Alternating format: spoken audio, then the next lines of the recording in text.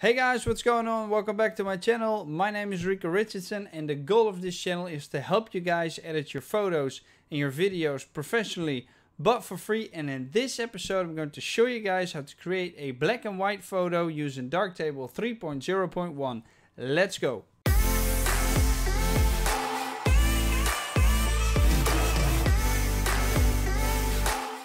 Alright, and this is the image that we're going to work with. I've put all the modules in my favorites over here. And if you don't have them in your favorites just yet, you can find them over here. Or you can go to more modules and then find them in a list down below. Click it and then it'll pop up in your favorites menu. So the first thing I'm going to do is I'm going to use the tone equalizer. So I'm going to activate that one. I'm going to play around with some of the exposures in this image, and if I move my mouse around this image it shows you where it is. So right now it's minus 2.2, we've got some blacks over here, minus 2.7, the reds are 2.4, maybe his face 2.4, and then if we check out the board, which is a little bit more dark, it says minus 3.6. So that means that if I want to adjust those areas, I have to check and see which one is closest to those values and then change them accordingly.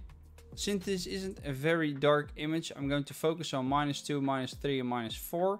So let's just increase this a little bit and you see what's happening.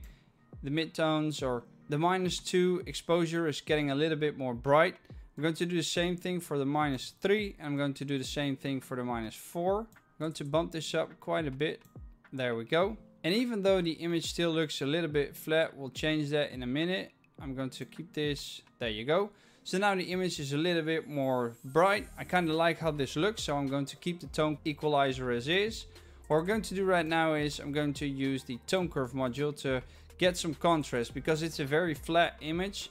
And what I'm going to do is I'm going to add some contrast into this image to make sure that it really pops. I'm going to bring out the highlights some more, not too much, there you go. So that looks a lot better. Let me show you guys before and after. So here's the image without the tone curve module activated.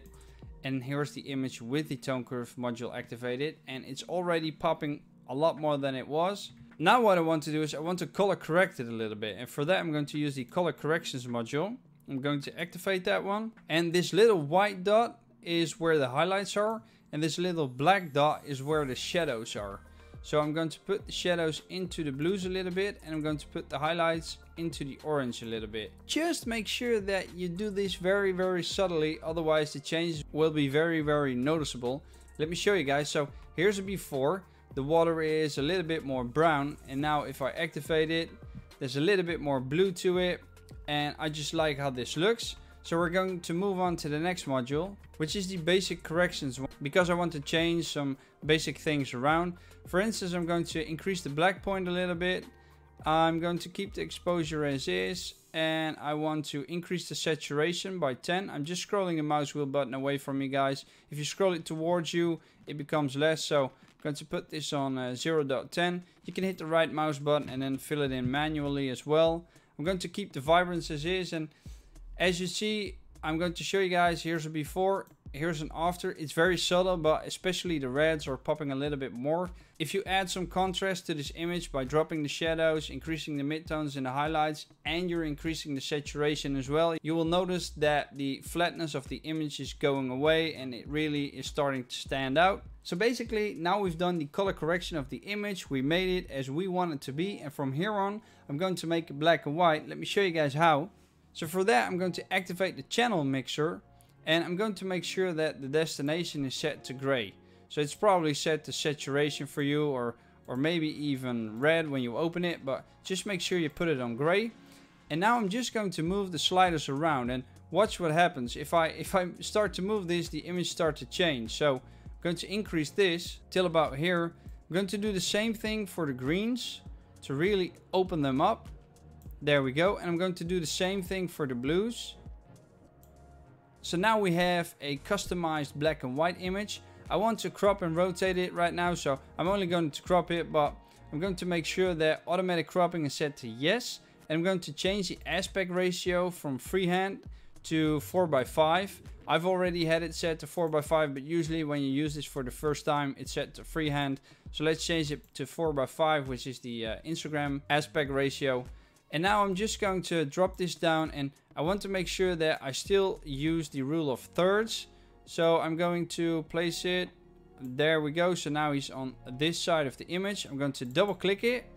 And now the image has been cropped. I see a little bit of softness around his face. So I'm going to counteract that by activating the sharpen module. And there we go. Here's the end result. And let me show you guys one more time. So here's the image that we started with. It's very dull, it's very flat. This is how it's imported into darktable. Don't forget though, usually the base curve is activated as well, but I've set it to orientation and then I hit compress history stack. So that's my starting point. And here we have the image after we've applied all the corrections to it and after we've applied the channel mixer to it to make it black and white. Let me know in the comment section down below what you guys think of this photo, what you think of this tutorial. I'd love to hear it. I had a lot of fun making this photo because I went to the beach. It was nice weather. It was very windy, but I knew that the wind was going inland. And that's usually when kite surfers are starting to come out and kite surf the entire afternoon, because if the wind is going from land, so into the sea, that means they can drift away and it's harder to get back on shore. I made sure to get my 35 to 100 millimeters Mark II lens for the Panasonic G80. That's a camera that I've brought with me. I've shot this image on a 1 to 2500 shutter speed, an f2.8. I made sure that the ISO was 200 and the focal length of this image is 100 millimeters. If you guys got any questions about that, let me know in the comment section down below as well. And for this week, there's only one more thing left for me to say, which is make love to the like button. Consider subscribing if you haven't already. Hit that bell button to be the first to be notified when I drop in a video. And until next time, doei!